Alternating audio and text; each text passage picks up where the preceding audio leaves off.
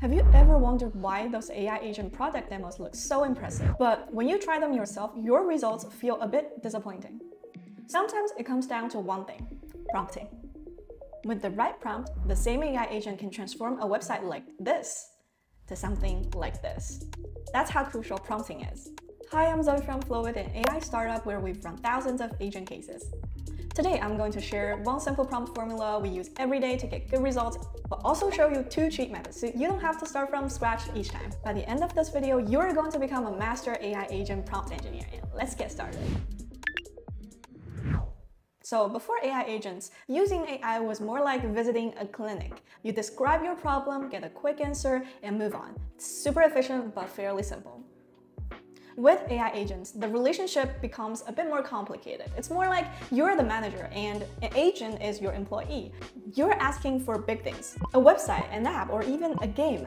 These are projects that come with a lot of moving parts. Just like any good manager, you need to do the following things. First, assign your employee a role, define the objective, provide sufficient context, give clear instructions, and set expectations through examples. And that's where our method comes in. We call it the Rosie formula, ROCIE, which stands for role, objective, context, instructions, and examples. Let's delve into this using this case as a demo.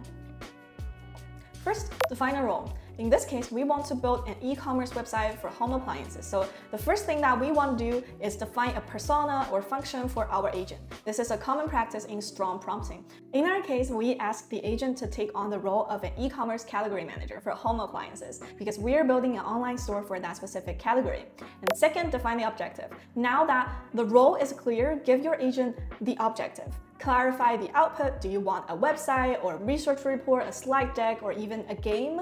Here we wanted a web page, so we wrote, your task is to create a compelling website for the home appliances e-commerce category. It's simple and clear. Moving on, context.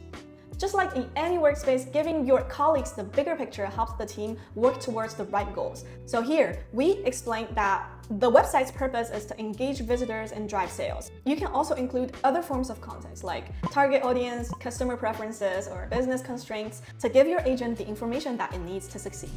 Fourth, instructions. This is where you describe what you want exactly. So maybe close your eyes and visualize what kind of end product you want your agent to deliver. And then describe that vision to your AI agent. In this case, we specified how many products to include in this page, what types of media and interactivity to include, how the layout and functionality should work. You don't always need to spell out every micro step because our agent is capable of planning, but if you want the task done in a specific way or order, be clear about that. For example, we asked our agent to do research before generating images. This ensures the design reflects current trends and don't feel outdated.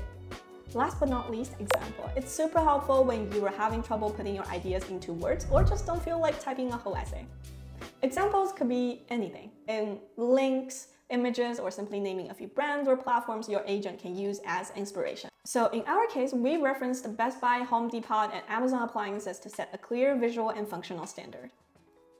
One of the best things about using Flowit is that our agent asks for confirmation before moving on to resource-intensive steps. It's so sweet, it's so considerate, and it really feels like working with a professional teammate. You can even set custom checkpoints by telling our agent something like, check with me after picking a brand style, or pause after generating images for approval. These feedback loops are a huge credit saver and make sure you stay in control.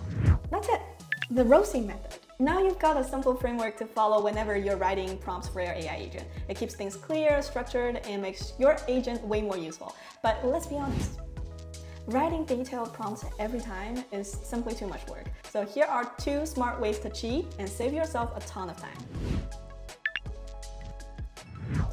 First, use a knowledge base. So on Flowit, there's a super handy feature called the knowledge market. It's basically a place where people share pre-built knowledge bases and your AI can tap into them to get way smarter. For example, there's a free one specifically designed to help your AI agent write better prompts during execution. So just add it to your own knowledge garden, turn on knowledge base, select it, then enter a few words. With the help from this knowledge base, your AI will work with an enhanced context and give you better results.